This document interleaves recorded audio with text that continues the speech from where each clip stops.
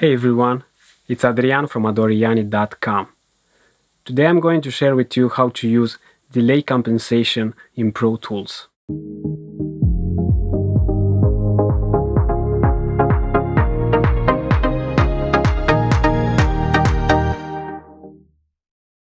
If you're new to Pro Tools and you use some plugins that eat a lot of resources, you may experience some weird effects and delays or latency problems.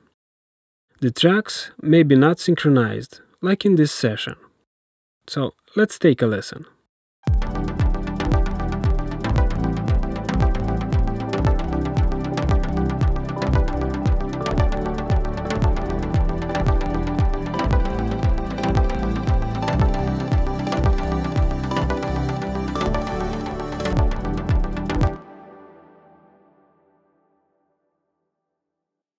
You can feel that something is not right.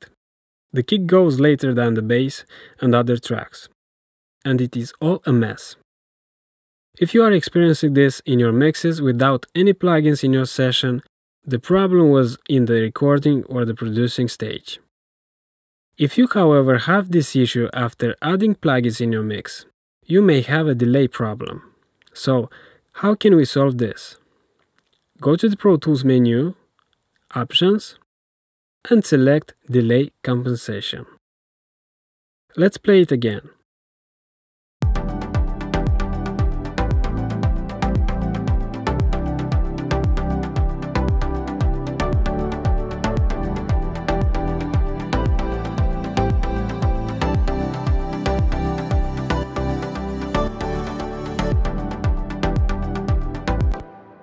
You can hear the difference.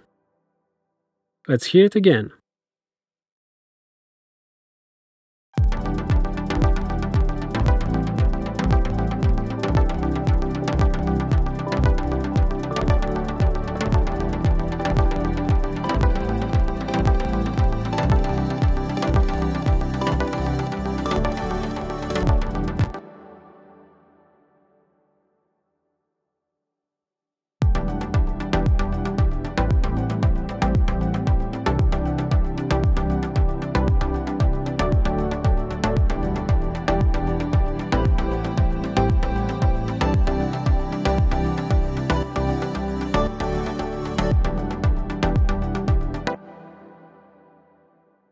I hope this will help you guys.